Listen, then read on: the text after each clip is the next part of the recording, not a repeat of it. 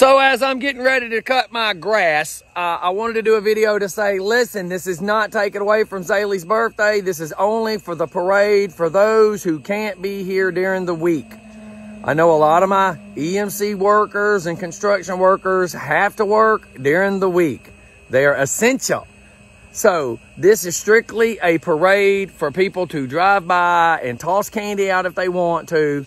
This parade is because Kaysen's birthday's today. He turns 5. We were doing a parade already with him, getting people together. We went ahead and threw Zaylee's in it too because I forgot that Kaysen's was this week and I was already trying to do Zaylee's, so we merged them together. Let's go big for the kids. Let's do this for these 2 kids. She only turned 6 once. Kaysen only turns 5 once. This is not taken away from Kaysen's birthday party. This ain't taken away from my wife planning my daughter's birthday party. This is not taking my family away from coming on Wednesday. This is strictly for those who can't drive by here on Wednesday to celebrate my daughter's birthday party. This is strictly a drive parade to come out, show support for these 2 amazing children.